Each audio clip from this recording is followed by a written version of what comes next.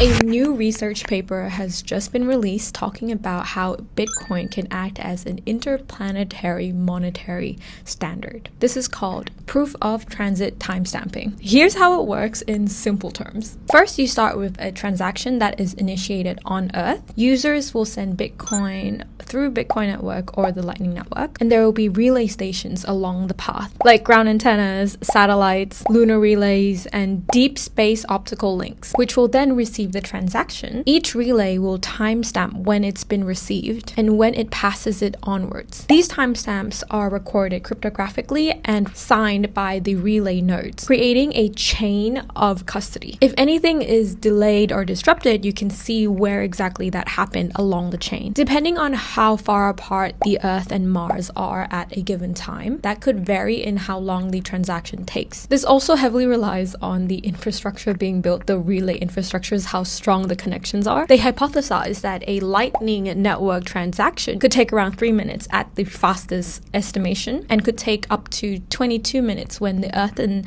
Mars are furthest apart from each other. Of course, there are a lot of challenges with this hypothesis, such as solar conjunctions, which is a period when Mars is behind the Sun relative to Earth and direct signals are blocked. There are proposals saying to route around the Sun and more relay satellites so the transaction could still go around and reach Mars. There's also clock synchronizations and relay trust. Each relay needs a reliable time, which will affect the ability to sign the timestamp so that each transaction can be verified on the chain. The integrity of the chain of custody is reliant on the reliability of the timestamps and how trustworthy these time beacons are. But the bottom line here is that proof of transit timestamping doesn't change Bitcoin's core and gives a glimpse into what potentially could happen in the future when we do get into that interplanetary region. If the infrastructure is built right, if we actually go to Mars and live there, Bitcoin is a very viable solution for our payment.